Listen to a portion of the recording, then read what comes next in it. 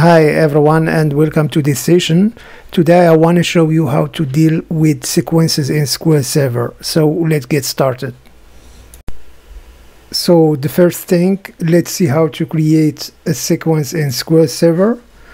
So this is my schema. I don't have any sequence. So using this statement, create sequence my sec, and you need to define it is an big end as big end, start with 0, increment by 1, and we will use cache equal to 100, for example. Let's create it, and we can see the information about the created sequence. So now we can use this sequence in SQL like this. So select next value for and the sequence name, in this case my sec, and you see this is the next value gets updated and so on. And you can use the sequence also in T-SQL.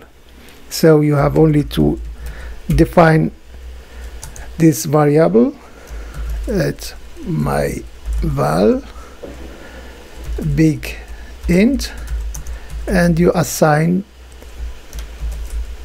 my val is equal to next value for my sec, and select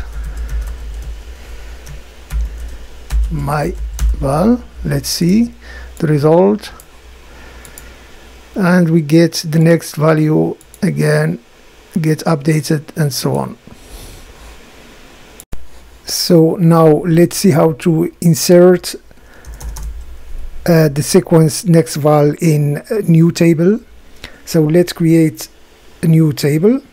Create table, my tape id big int text varchar 200, for example. Table has been created, and using this insert into my tape value, and you have only to get the next value for my sec. So it is pretty simple, and you provide the second column, insert, and you see select from my tape.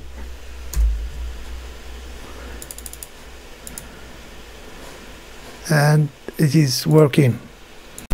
So now let's see how to select multiple value from the sequence. For example, if you want to do a bulk insert.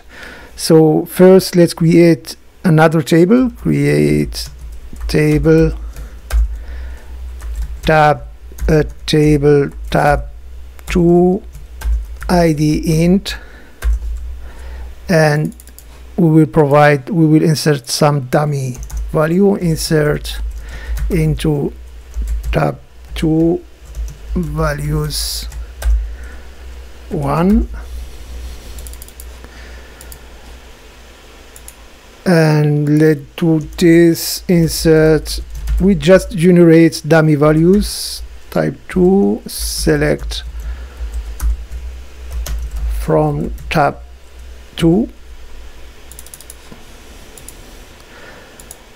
2 rows, 4 rows, 8 rows, 16 rows.